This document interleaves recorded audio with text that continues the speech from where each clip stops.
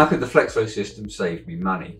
Normally, FlexFlow systems are introduced with a view to improving accuracy. They can actually be great money-saving devices in a variety of different spray systems. How do they do this? Well, first of all, it's the accuracy of them. In many situations, we are overspraying quite expensive fluids in factories, and that leads to waste.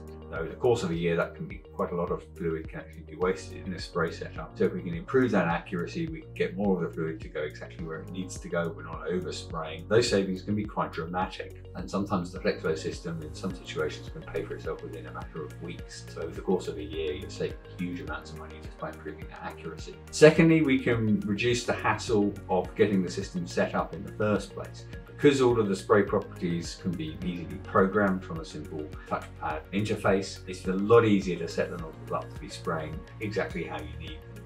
So that setup time is greatly reduced. That can save money as well, because time is money.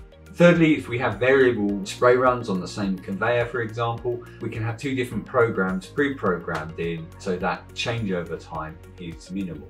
Sometimes with air atomizing nozzles or simple hydraulic nozzles, if we've got variable spray runs, we may need to change over to different nozzle set on the conveyor. But because of the control afforded by the EHB system through pulse width modulation, it's entirely possible to have two quite different spray regimes run through the same set of nozzles, and you just simply select a different program in order to achieve that. That switchover time between different product runs can be massively reduced. And finally, they will have a lower running cost than air actuated or air atomizing nozzles, because we're not having any air in there. We don't need air. It's just a simple electronic signal to control them. That overall running cost can be quite a lot lower as well.